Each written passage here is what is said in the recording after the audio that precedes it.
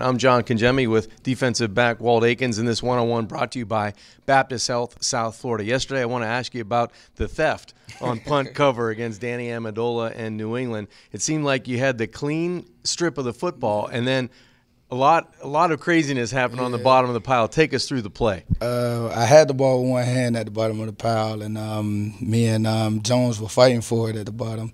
And I heard Mike T come in, and he was like, I got the ball. And I couldn't breathe at this point because I had so many people on my chest.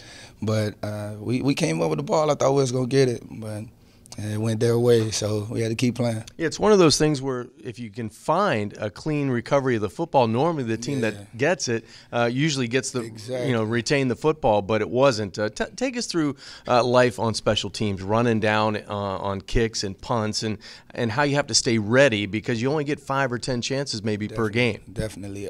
Each play is a game in itself. You have to go out there and take each play serious because you never know. It could be a game-changing play and can possibly put your team in great field position or take away great field position from another team. How excited are you to get a win, to go back out, go to work this week, come back home in South Florida and get a win this week against Denver? Very excited. It's something this team needs. We need another spark. We need to get going, get back on track. And right now we can only take it one day at a time. So we'll go back to the lab, fix what we need to fix, and come out ready to work. Well, get ready to work this week, and good luck to you on Sunday at home. Appreciate that. You got it.